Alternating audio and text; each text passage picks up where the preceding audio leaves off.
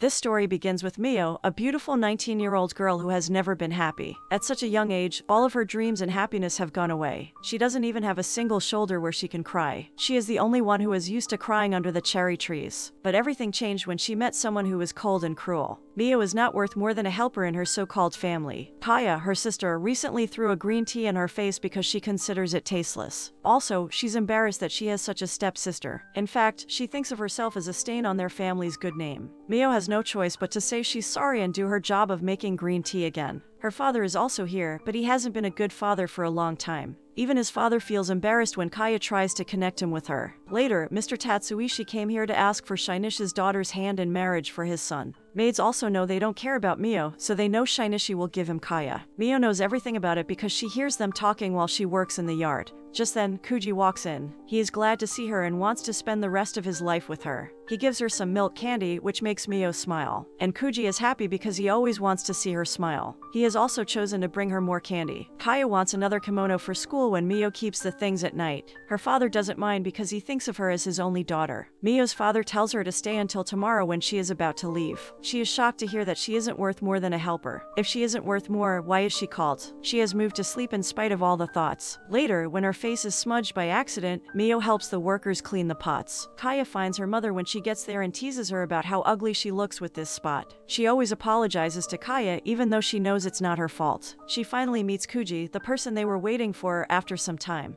He gives her sweets and looks sad when he sees Mio. He goes inside without saying anything else, and a few minutes later, she is called. Mio doesn't think anything good will happen because she has never heard anything good. So, how can she think that they will bring her good news? She knows that no matter what happens, her father will never let her date Kuji. So, she is ready for bad news, which will tell her what her future holds. When Kaya gets inside, she sits down with Kuji, and her father tells them that they are going to get married. This doesn't surprise Mio because she never thought anything like this would happen. But she is in for another shock when her father tells everyone that she will marry Kyoka, and he will ask her to leave his house in the morning because they can no longer handle her. Even her sister teases her, and she wants to see how long Mio can stand this guy. Mio's heart is breaking, but she doesn't have the courage to say how she feels. Also, she is trying to get her to give up all hope and accept her grief. Her father told her not to make him look bad by going to see Kyuto's family. Only she accepts their reasons and moves on. Kuji blames himself for her illness and looks pitiful when he looks at her. She has taken a break from this amazing view to catch her breath. They are making plans for Kaya and Kuji to get married after she goes. Later, Kuji looks at Mio in the rain, who also looks like she belongs there. Kuji wants to marry her, but his father calls her and asks him to marry Kaya instead. He hits his hand on the table in anger because he doesn't care about Kaya, but his father argues with him to change his mind. His father shows him another way he can save Mio by getting married to Kaya. If he marries her, then Mio and Kyoka are already set to be married. When he heard this, he had no choice but to agree. She is sad as she sits with the cherry flower tree because they are going to be apart.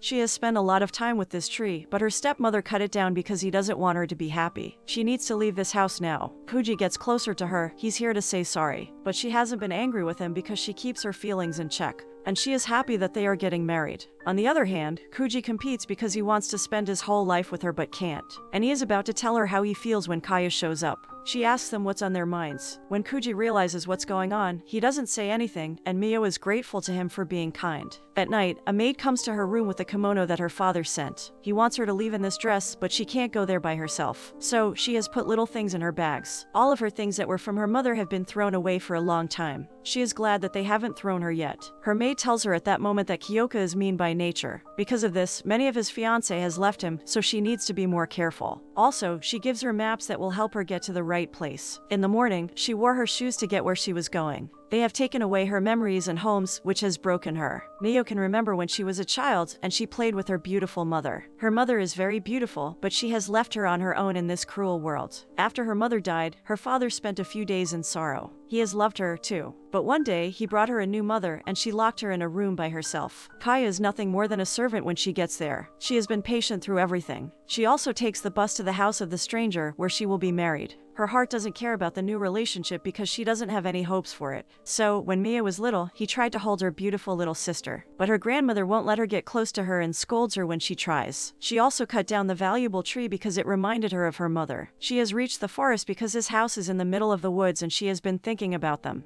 When I got to the house, Yuri, the maid, opened the door when she rang the bell. Yuri is an older woman who makes her feel welcome when she says her name. She is also waiting for her and knows a lot about her already. Mio also greets her and leads her to the room where Kayaka is learning. He doesn't bother to look at her when she gets to his room. Mio bows to him while he keeps writing on the paper. Kyoka is wondering how long she will stay in this pose, and she is still in it. When she hears this, she sits up straight and looks at him. He is as beautiful as God. She was taken in by his beauty for a moment.